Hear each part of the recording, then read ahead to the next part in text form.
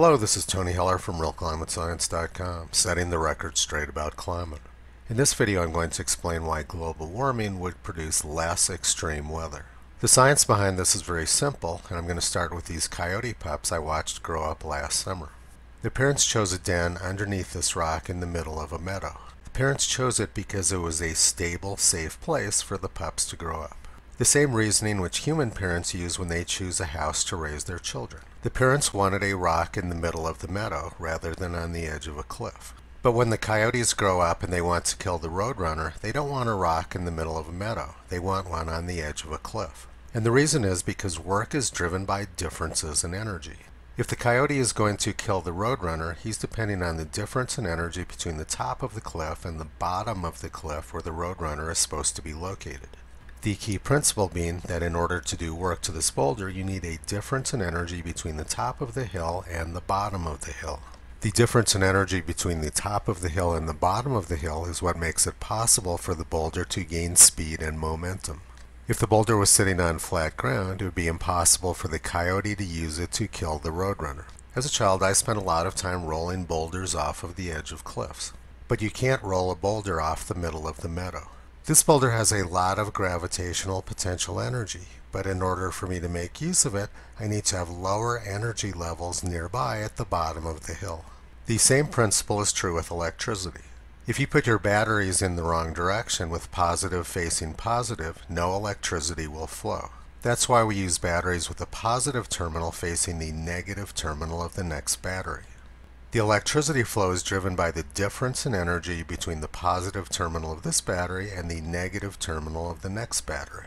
This is a fundamental principle of physics, that energy flow is driven by differences in energy, not the amount of absolute energy. The same principle is true with weather. Violent storms occur when cold air meets up with warm, humid air. The cold air is more dense and pushes the warm, moist air upwards. This causes condensation and violent weather. A good example was Hurricane Sandy. The amount of energy released was greatly enhanced by the fact that there was a cold front coming down the east coast at the time. Let's think about where extreme weather occurs.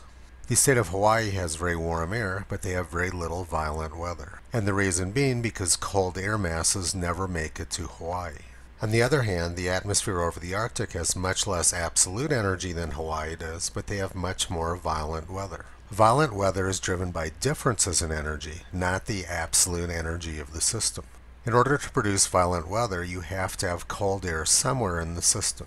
The deadliest tornado in U.S. history occurred in March 1925. The tornado struck Missouri, Illinois, and Indiana, and there were many other tornadoes around the United States that same day. 6 states were affected, and there were 4,000 casualties from the tornadoes. Dozens of towns were destroyed. Carbon dioxide levels in the atmosphere were less than 310 parts per million. Climate alarmists believe that we can prevent bad weather by lowering CO2 levels, but history shows us that that belief system has no basis in reality. The path of the storm is shown here across southern Missouri, Illinois, and Indiana. And this was the U.S. temperature map from that same day. You can see that there was very cold air to the north and very warm air to the south. This is the classic setup for springtime tornado activity in the United States. Cold, dry air to the north and warm, humid air to the south. And the tornadoes occurred right where the cold air met the warm air. Without the cold Arctic air, there would be no tornadoes. Now let's look at the latest version of the NASA global temperature graph. This graph changes all the time, but the latest version shows a hockey stick of warming since the mid-1970s. And this map from NASA shows the purported temperature trend since 1974. You can see that the vast majority of the claimed warming has occurred in the Arctic. According to NASA, the Arctic is warming much faster than the rest of the planet. This means that the temperature difference between the Arctic and the equator has gotten much smaller over the last 45 years. The Arctic warming much faster than the tropics is an essential part of global warming theory. The principle is called Arctic amplification.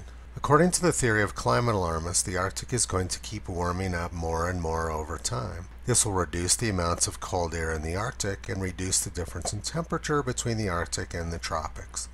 In order to get a lot of violent weather, you would need a lot of cold air. But as global warming continued, you would have less and less cold air, which would mean that there would be necessarily less violent weather. The ultimate case of this is the planet Venus. It's extremely hot there, but the temperature is uniform around the entire planet, and they have no weather at all.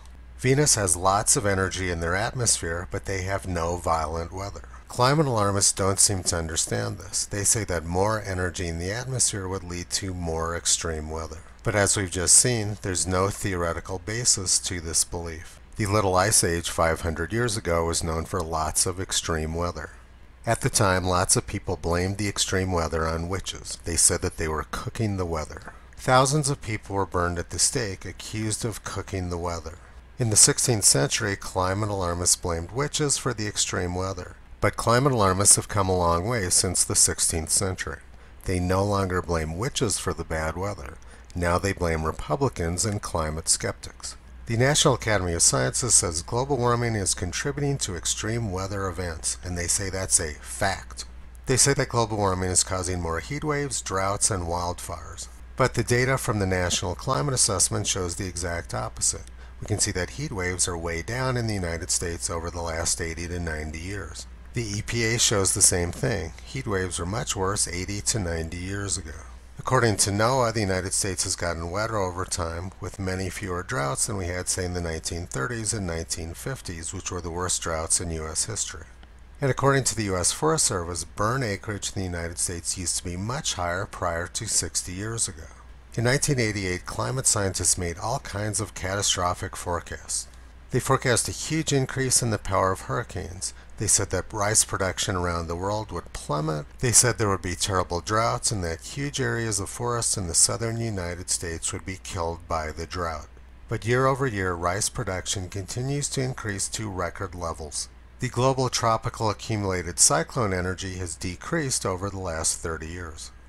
And since these global warming forecasts were made in 1988 before Congress, the U.S. has continued getting wetter, with recent years being among the wettest on record. Many climate scientists don't seem to understand the basic principles of physics. Global warming would tend to produce less extreme weather, not more. But climate alarmists know that they can receive funding for simply making up nonsensical stories about the climate. CNN reports another $10 billion headed to fix the imaginary problem which climate alarmists have created. That amount of money buys lots of really bad science and journalism. Like this story, which says that Yellowstone National Park is going to be 13 degrees hotter by the year 2100. This graph shows every single daily maximum temperature record taken at Yellowstone National Park headquarters since the 1940s. The turquoise line is the trend line, and it shows a very slight upwards trend over the last 80 years. But since the year 2003, Yellowstone National Park temperatures have been trending downwards. The predictions made in this article have no basis in science or in reality. I'm not going to get any of the $10 billion from the Amazon founder for telling the truth. But these people who are making up ridiculous stories about the Yellowstone climate may well get a big chunk of cash. Being dishonest pays extremely well in climate science. Visit Toto on the web at realclimatescience.com. He's been pulling back the curtain on junk science and propaganda for a long time.